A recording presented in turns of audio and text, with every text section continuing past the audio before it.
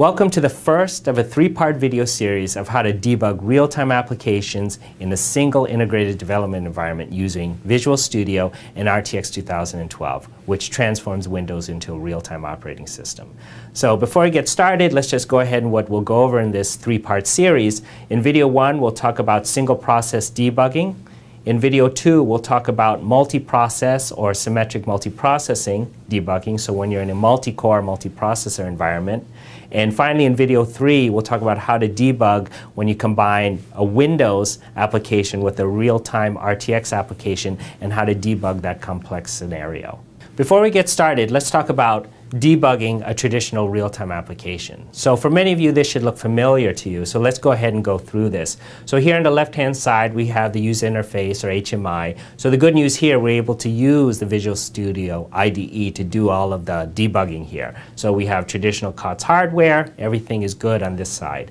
On the real-time side, many times people are using things like DSPs and FPGAs. So although they're very powerful, the problem is they bring along proprietary IDEs with them. So a totally different debugging environment. So what's the big challenge here, of course, is how do you coordinate and synchronize the debugging between these two environments, especially when you talk about the fact that they're communicating a lot of times through proprietary interfaces. So a lot of challenges here with debugging, a lot of tricky debugging situations in trying to track down some very maybe elusive problems. Okay, so now let's look at this same application on the RTX platform.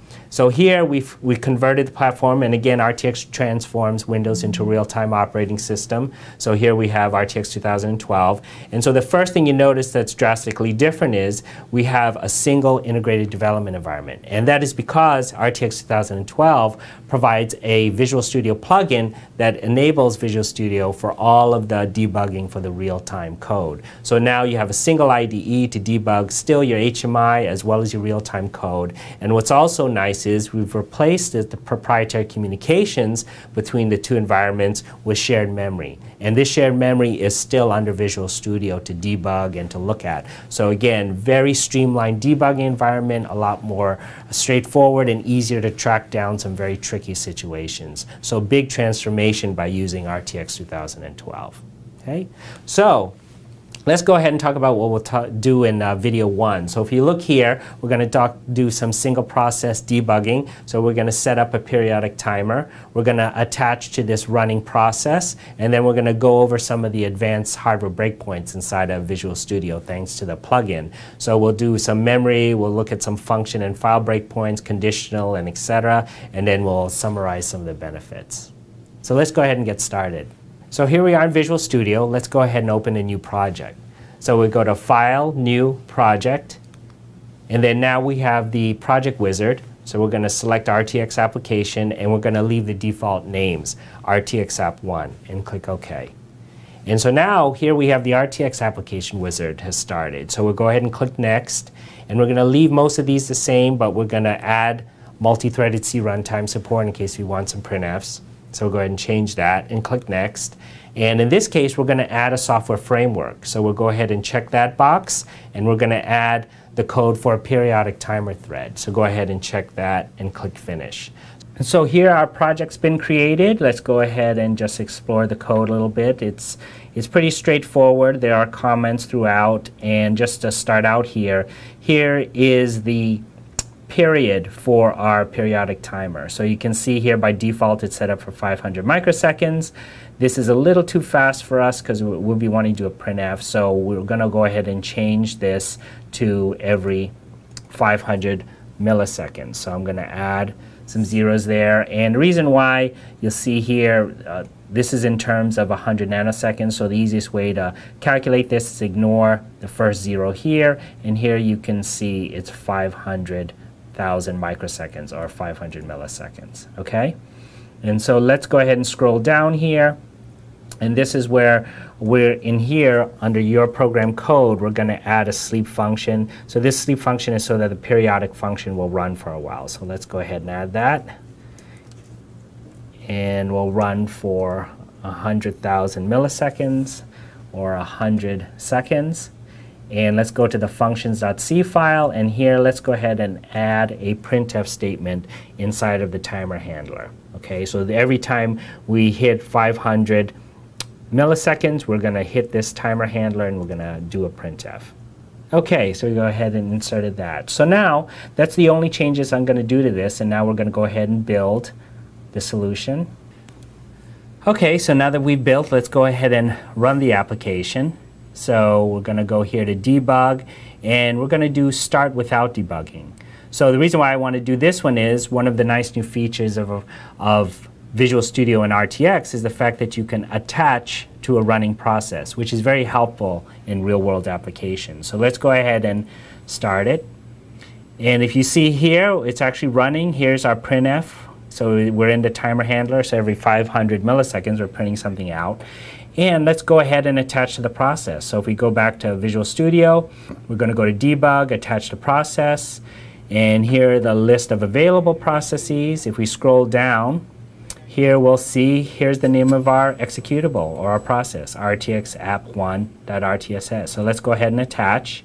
And you see here, we know we're attached. We actually stopped at a breakpoint I had here at the printf. So this is great. So this is one way, again, to attach to a running process. Again, in a real-world application, you're not going to be launching all of your applications directly from Visual Studio. So now this is really nice because now we can just hit function 5. You can see that I'm hitting that breakpoint every time. And then once you're finished doing debugging, you can go back to debug here and you can go to detach all. So here now detached all, the debugger is disconnected from the process and now it continues to run until completion. So again, really nice feature. So here you go ahead and right-click on the breakpoint, and now you'll get this sub-menu where you'll see some of the more advanced breakpoint features here. So here you see the location, you have conditional breakpoints, a hit count, a filter, you have even a when hit and edit label. So let's go through each one of those in more detail. So if we click on the file breakpoint, you'll see here that it brings up a dialog box where you can fill in the exact file location, the line location, and character that you want that breakpoint to be set in. So you can go ahead and manually set the entry point for that breakpoint and click OK. So when you go to the breakpoint condition, here's a conditional breakpoint. In our case, we're going to use this. So if you see here, we go ahead and check the condition, and we set it up to watch our variable called count, and we want to hit the breakpoint when count is greater than 5, and we want this to be a true statement. So go ahead and click OK here. And so in this case, this is saying you can actually have a hit count with the breakpoint. So for example, you might hit a breakpoint often, right? This might be a piece of code that is all throughout the application, but you really have some criteria on how many times you want this code to be run through before it actually stops. So you can actually set the criteria here when the breakpoint is hit, break always, which is the default, or you can say when the hit count is equal to a certain number, or when it's a multiple of, or when it's greater or equal to maybe 100 times. So you can start filtering, how you want this breakpoint to be executed. And so in some conditions, you might want to have a filter, a more advanced filter on the breakpoint. So again, you might have a line of code that is all throughout the application. So here you can set up criteria, for example. I don't want to stop at this breakpoint unless it's under this machine name, in this process ID, under this process name, inside of this thread. So you can have some very specific features wrapped around that specific breakpoint. So in this window here, you can select what do you want printed out when you hit that breakpoint. So in our case, we're going to use this. So we're going to check print a message, and we're going to print out the message count is greater than 5. So that's the conditional breakpoint we set. And you can also run a macro, and then by default, it actually continues execution. We're going to uncheck that because we want the application to stop as well as print out the message. And then finally, with some of the more advanced features, you can edit the breakpoint labels. So you might have dozens upon dozens of breakpoints in your application, and so you can have specific names and labels that go along with them to help associate the issues and to maybe, again, keep track of maybe some tricky breakpoints that you're trying to debug with. So let's go ahead and go to debug and start debugging. And of course, we could run this free and attach to a process, but we'll go ahead and do it this way just for the sake of time. So now we're running, and you can see count here going, and here we hit count equal 5, and we halted at that conditional breakpoint. And what's nice too is we got our little printout message on the output window that the count is greater than 5. So this is again really great. You can use these conditional type breakpoints and all the flexibility with it to really help to debug some very tricky situations.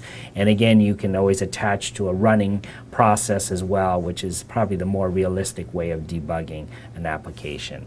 So in closing, I'll go ahead and show you the last type of breakpoint is if you go under debug, new breakpoint, there's a new item here called data breakpoint. So if you go here, you can enter in a specific memory address. So this is very helpful when you're maybe trying to monitor a particular area or region, or maybe a particular variable when it's being accessed, and then at that moment when it's being accessed is when you want the application or process to be halted. So this is again helpful for the tricky things. Maybe you're trying to monitor a Stack Overflow situation or something like that. So again, so a lot of flexibility with the breakpoints within Visual Studio and RTX, and they'll help you to debug some very tricky applications. So we've covered a lot of ground here in video 1. So let me just highlight some of the key spots that we covered inside of this video. So because RTX 2012 fully leverages Visual Studio thanks to a plugin, we're able to use Visual Studio, a full integrated development environment, as the full debugging environment for both your non-real-time, your user interface, as well as your real-time applications with RTX. So again, a single IDE for all of your debugging for your entire application. Number 2, attaching to a single process. So again, a more realistic way of doing debugging. The fact is you have a running system and you find a problem and you need to attach the debugger to it. So again, a very key feature of RTX combined with Visual Studio. And then finally, being able to leverage all of the hardware breakpoints that are intrinsic and part of Visual Studio now fully extend all the way into the real-time space with RTX. So again, a lot of flexibility and control over helping you to debug some very tricky problems.